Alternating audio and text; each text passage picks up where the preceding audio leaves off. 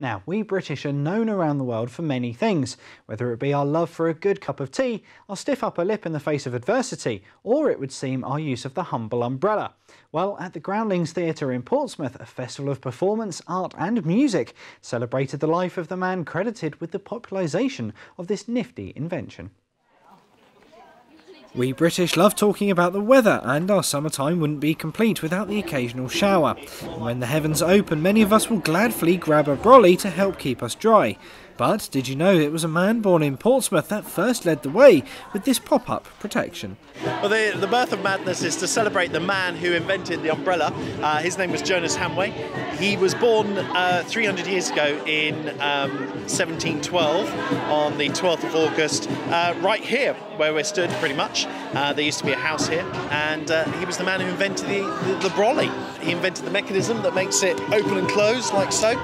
And he also made it waterproof. He took the idea from parasols that he saw in his adventures while he was travelling the Middle East. Unfortunately, it didn't take off in his lifetime.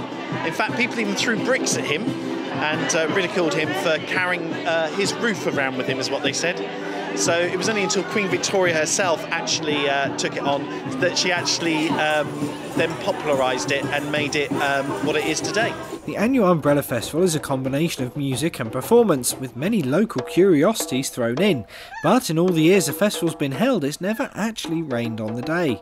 No, so it's 7 years now that we've done it, which is ironic because it's normally absolutely blistering hot. Yeah, it seems to be a tradition now that every time the Umbrella Festival's on, it's always sunny and never rains. So you've just seen the pantomime dame who's doing the rounds. Also, you might see Aladdin here, who'll be performing in the pantomime Aladdin later this December. We also have kids who are performing Charlie and the Chocolate Factory, Oliver.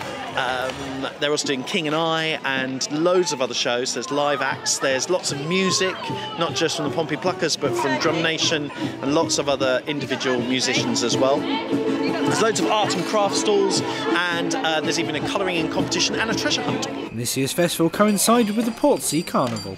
So we teamed up with Peg, North and South as well, so it makes it a really nice big event right the way across the whole of Portsea.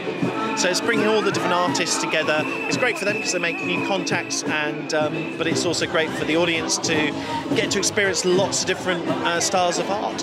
It's lovely just talking to people as well, and lots of people have already started to say they want to volunteer at the theatre, to take part, and things like that. And it's just lovely to talk to the audience on a more individual level, perhaps than we get a chance at shows and things like that. I mean, that's the whole idea of why the theatre's here and everything else is to give the local community and beyond to really heighten the arts, and also to give them opportunities they wouldn't normally have.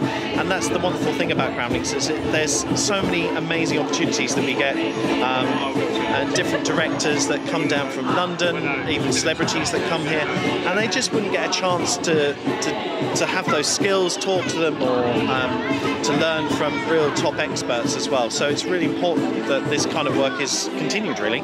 So again, it's celebrating Portsea history as well, and the diversity that was round here at the time, and the amazing sort of history that took place in this part of the city. This is Richard Stringer for That's TV.